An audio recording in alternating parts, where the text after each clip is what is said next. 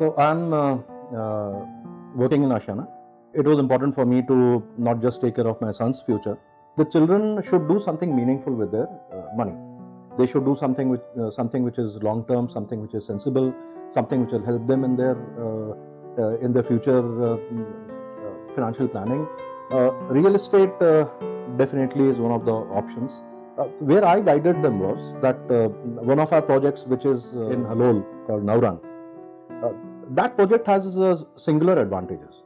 Number one, it's the ticket size is very affordable, just about between 20 and 25 lakh rupees.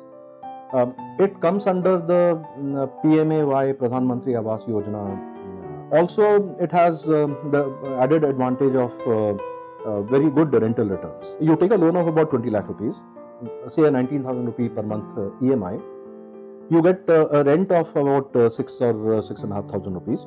So that leaves you with about 11,000 rupees of EMI. The PMAY scheme subsidizes by about 2.3 lakhs. So almost 2,000 rupees of EMI is reduced from there. And the pain of this 10,000 rupees will get diluted or will get eroded in the years to come, because the promotions will be there, the salaries will be appreciating. In just 2 or 3 years, probably he won't even realize that EMI is getting auto debited into his account.